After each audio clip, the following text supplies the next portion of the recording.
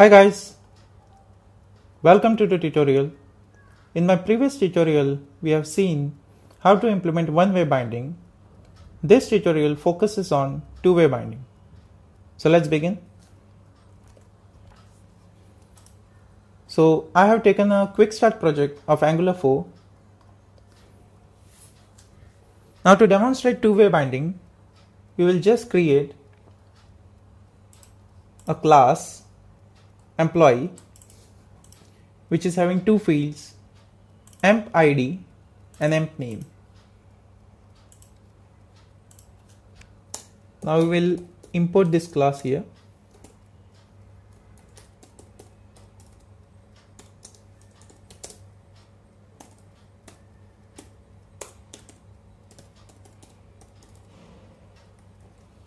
Okay. Now we have to create an instance of employee class and then fill value into it and then modify it accordingly using two-way binding.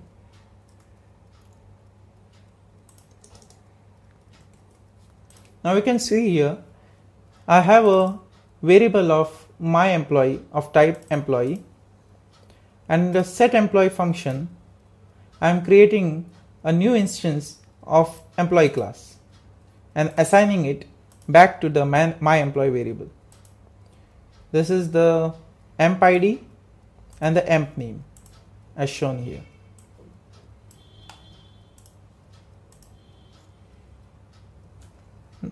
Now we require the set employee function to be called only once using ngOn in it.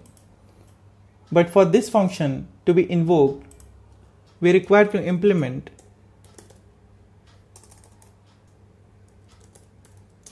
on in it. Okay, we have to first import it here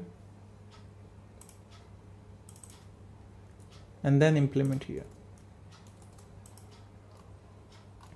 Okay, so for just testing I will just print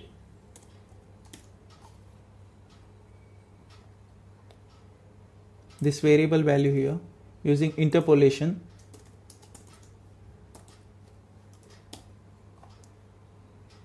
I will print the emp name is right now robot.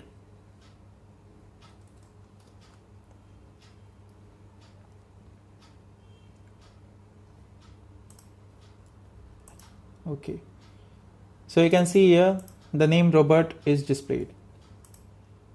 Now we will implement the two-way binding.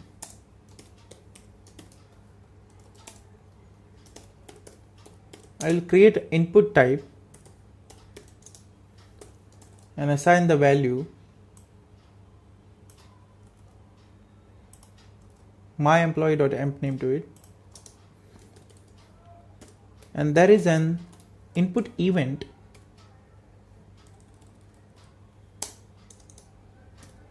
in which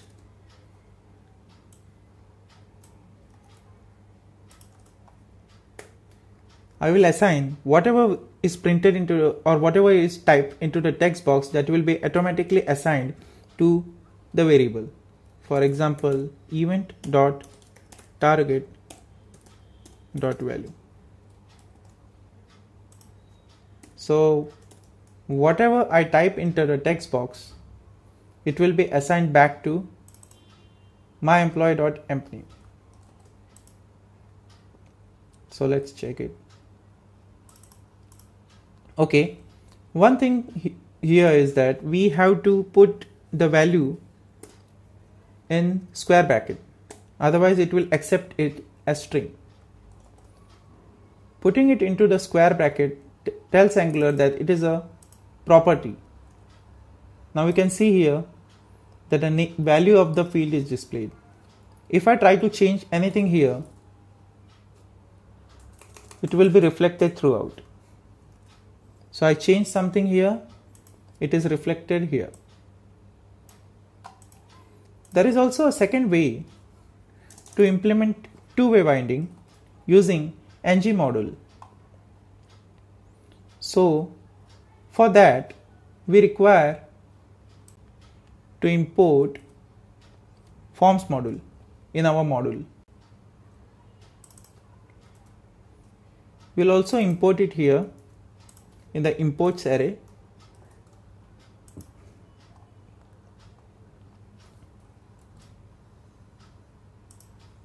And now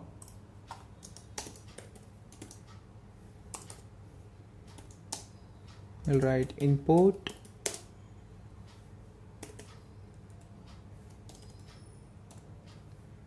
ngModel equal to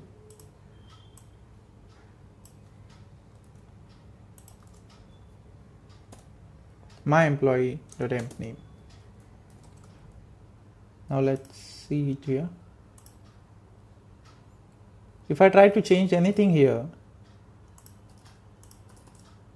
it is reflected everywhere. So when you define ngModel in this way and assign it to our field name, whatever changes we are making into the input, it will be assigned back to the model, and those changes will be reflected back in the field. So thus in this tutorial we have seen how to implement two-way binding in Angular. Thanks for watching and please subscribe.